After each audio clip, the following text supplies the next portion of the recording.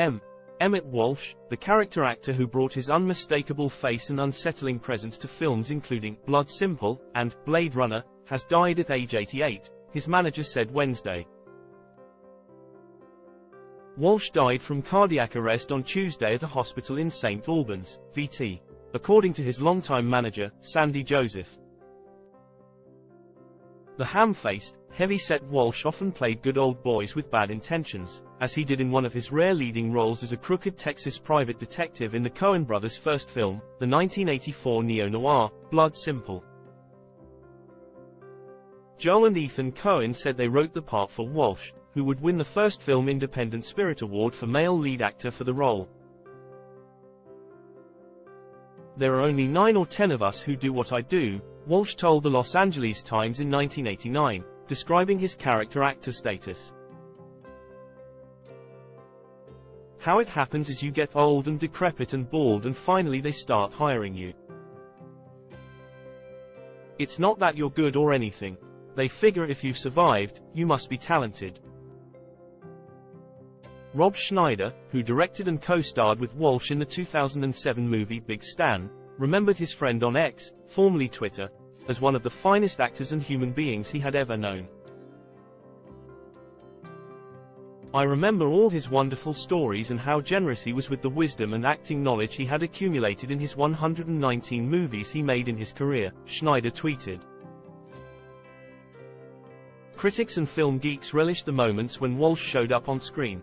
Roger Ebert once observed, "No movie featuring either Harry Dean Stanton or M.Emmet Walsh in a supporting role can be altogether bad." Walsh played a crazed sniper in the 1979 Steve Martin comedy, The Jerk, and a prostate-examining doctor in the 1985 Chevy Chase vehicle, Fletch. Expand article logo. Continue reading. In 1982's gritty Blade Runner, a film he said was grueling and difficult to make with perfectionist director Ridley Scott, Walsh plays a hard-nosed police captain who pulls Harrison Ford from retirement to hunt down cyborgs. Born Michael Emmet Walsh, his characters led people to believe he was from the American South, but he could hardly have been from any farther north. "My agent called with a script written by some kids for a low-budget movie," Walsh told The Guardian in 2017. "It was a Sydney Greenstreet kind of role, with a Panama suit and the hat. I thought it was kind of fun and interesting. They were 100 miles away in Austin, so I went down there early one day before shooting."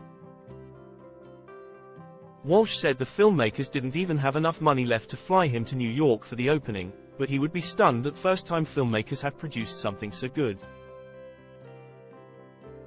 "I saw it 3 or 4 days later when it opened in LA, and I was like, wow," he said. "Suddenly my price went up 5 times. I was the guy everybody wanted." In the film he plays Lauren Visser, a detective asked to trail a man's wife, then paid to kill her and her lover. Visser also acts as narrator, and the opening monologue, delivered in a Texas drawl, included some of Walsh's most memorable lines. "Now, in Russia they got it mapped out so that everyone pulls for everyone else. That's the theory, anyway," Visser says. "But what I know about is Texas. And down here, you're on your own." Walsh was still working into his late 80s, making recent appearances on the TV series, The Righteous Gemstones, and American Gigolo. His more than 100 film credits included director Rian Johnson's 2019 family murder mystery, Knives Out, and director Mario Van Peebles' western, Outlaw Posse, released this year. "It's amazing how I fall into the trap of doing those bad guys," Walsh told The Times in 1989, when he was 53. "I'm still waiting to do a role with a toupee. And they never let me play Jamie Lee Curtis' love interest." Dalton covers entertainment for the Associated Press. The Los Angeles Times archive and staff contributed to this report.